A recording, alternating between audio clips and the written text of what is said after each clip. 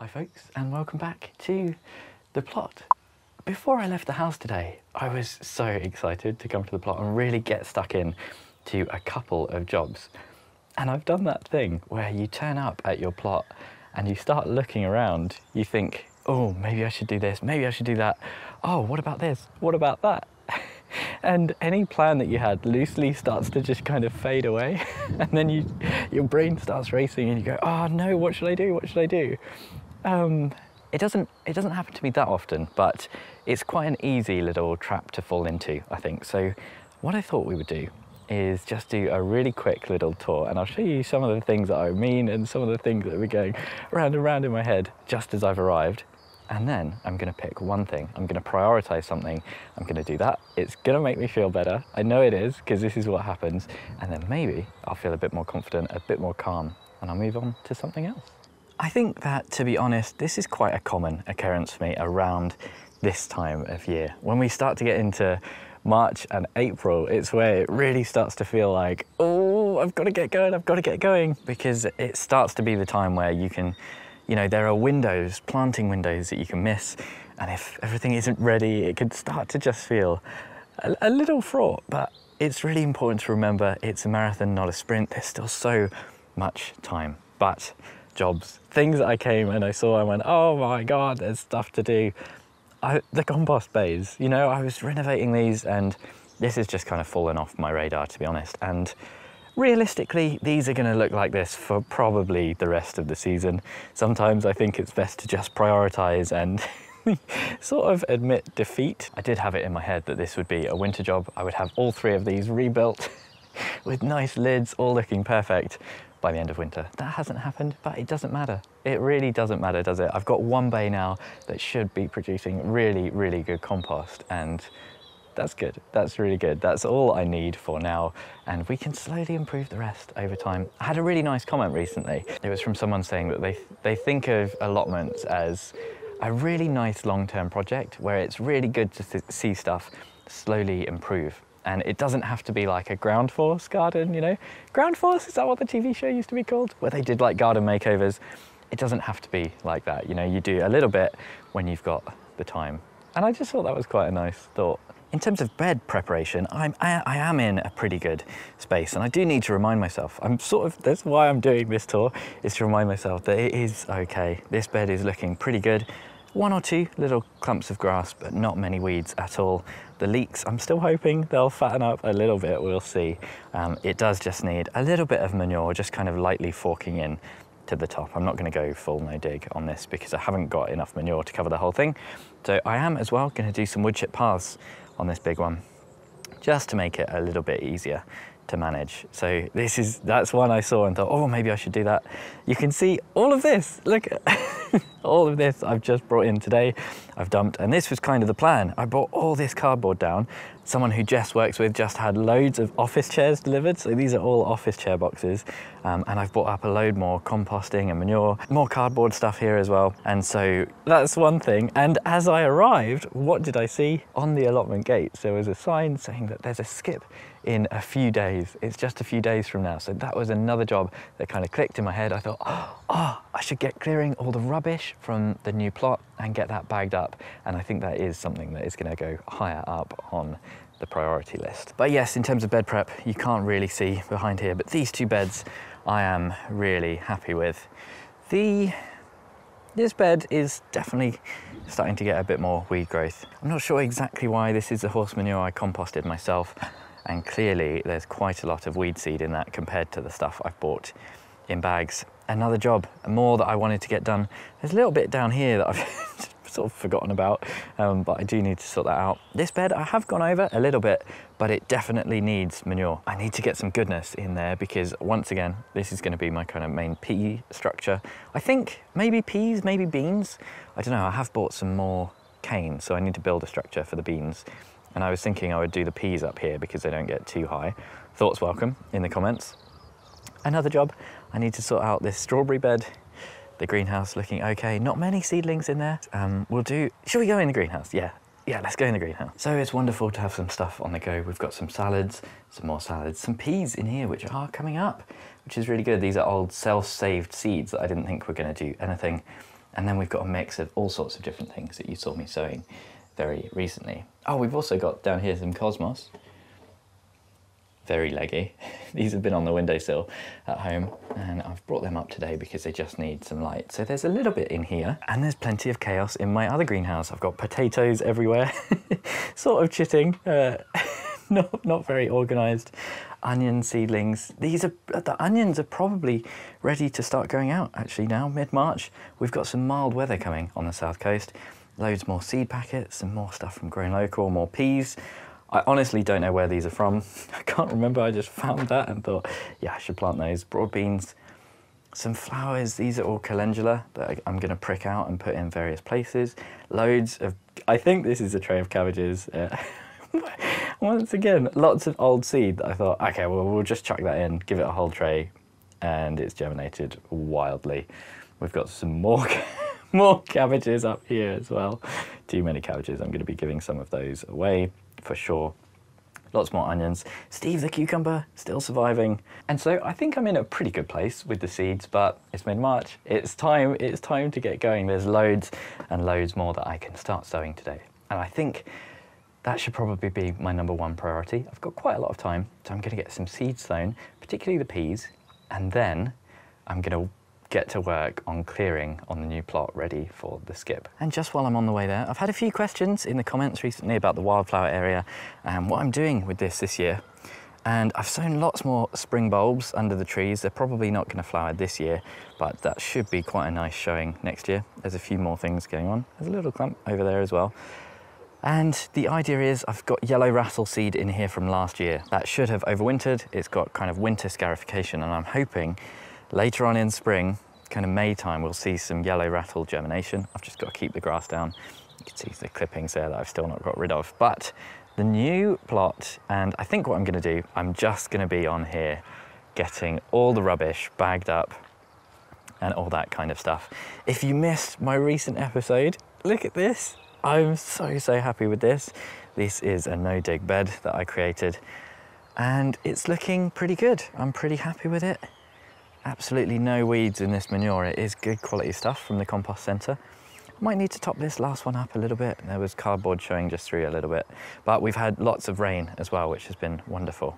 So it's really kind of wet down all the cardboard and got it going nice. I want to get these kind of mulched with cardboard, little wood chip in the middle. That'll look really cute for the raised bed. But you can see there's just lots of rubbish. I might as well have a little go at tackling this because, well, it's an eyesore and it needs to go. All of this rubbish over here, various bits of plastic. I think as well, I am going to get rid of the bottles. I had a mixed opinions on the bottles in the comments, and part of me does want to keep them. They're a little bit funky, a little bit weird, but there's a lot. There's really quite a lot of them. You can see a lot more there. And the main issue is I use a petrol lawnmower, and it's got a gigantic metal spinning blade on the underside. And when I was mowing this, because you might have noticed, I have given this a quick mow. Still looks a bit wild, but when I was mowing this, I was getting a bit close to the bottles and thinking, ooh, I don't like that. I don't like that.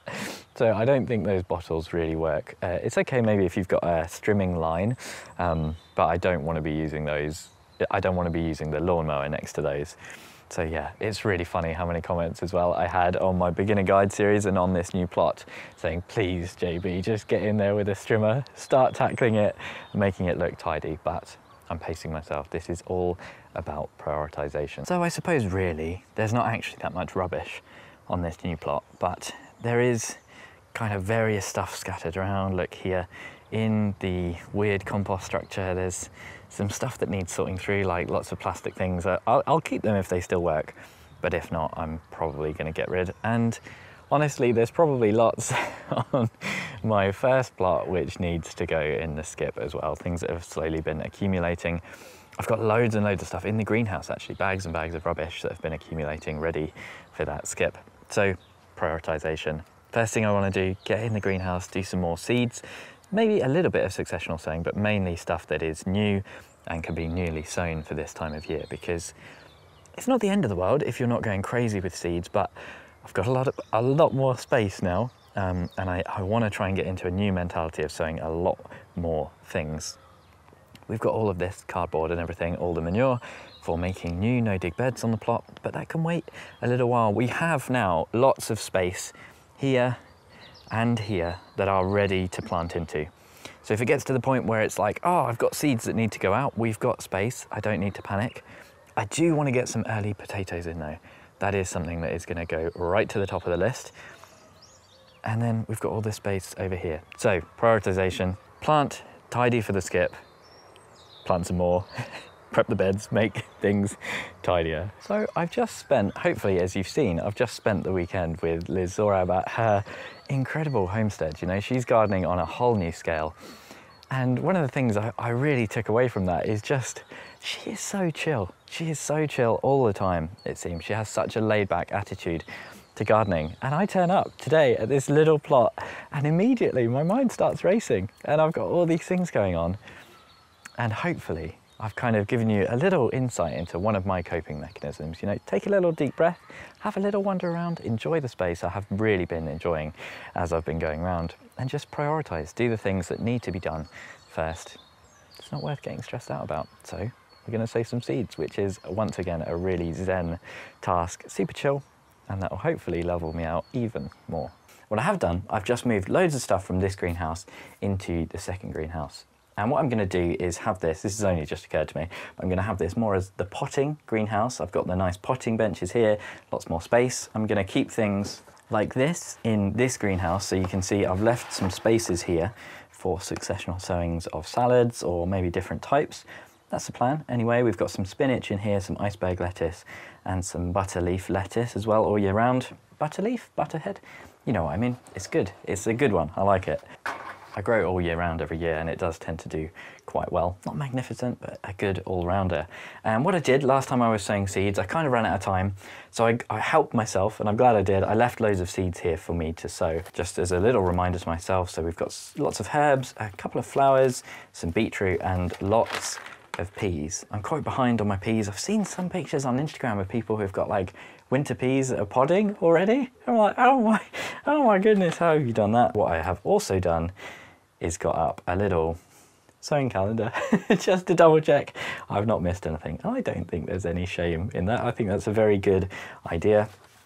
The main thing I'm going to be doing today as well, middle of March, I'm going to put some tomatoes in. We've got it's dependent on the weather, so I've run out of space at home because I had to pot up my chilies early. Unfortunately, I really have run out of space to do tomatoes at home. We don't have a south-facing windowsill, so they'll get really leggy. So we're going to start some tomatoes in the greenhouse. Hopefully they'll do okay. Like I say, we've got a bit of a mild period ahead of us. So I'm going to sow a load of stuff and then just show you what I've done. So we are back. A significant amount of time has passed and the weather has turned really miserable. So I was talking about prioritization, and if I was clever, I would have thought I'll do the stuff outside first and then do some seed sowing, but sometimes you lose momentum. I quite often lose momentum. I'm starting to lose momentum. I'm feeling like this isn't going to be an all-day trip to the allotment. So I think I made the right decision focusing on seeds.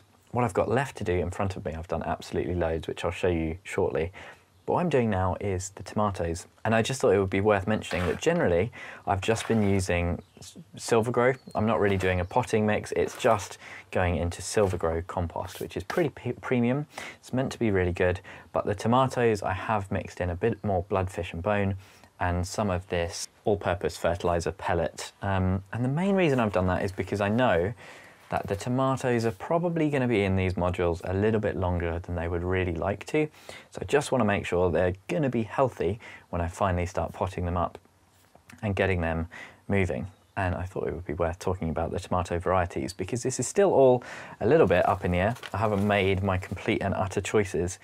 I think this is going to be my module tray for tomatoes. It's a little bit flimsy. I think realistically I don't want to go overboard with the tomatoes. I'm going to be putting 2 seeds in each cell.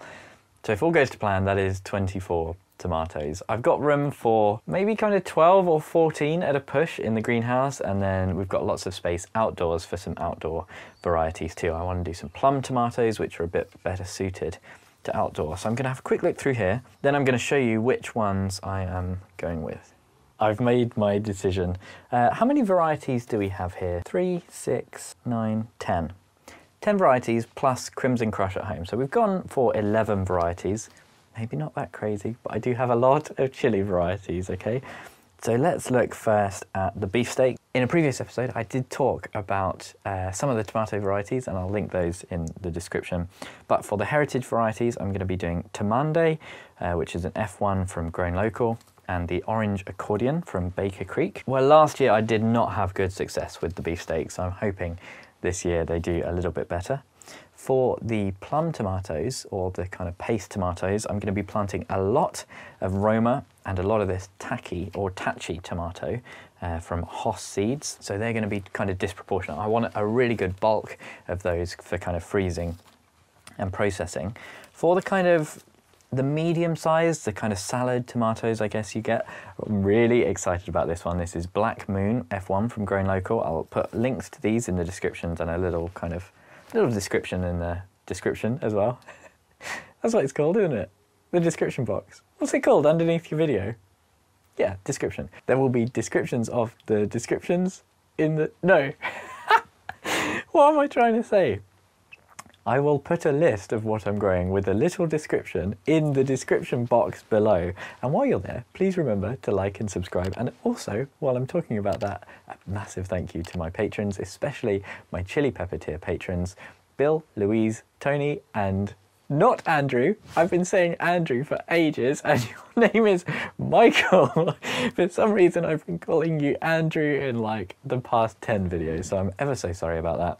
If you're interested in having your name mispronounced across a series of videos, do check out the Patreon and the benefits below. Salad tomatoes, that's what I was trying to talk about. We've got Indigo Blue Chocolate, the Tomato Black Moon, which I'm really excited about, and as well the Saint Pierre, which is a French heritage salad tomato that was given to me very kindly by a patron. Excited to try that one out. It's nice when they're kind of open pollinated and not all F1s. And then for the cherry tomatoes, we've got the classic Sungold F1, which really divisive. I'm really excited to try it, and I'm going to be comparing that with the Honeycomb F1.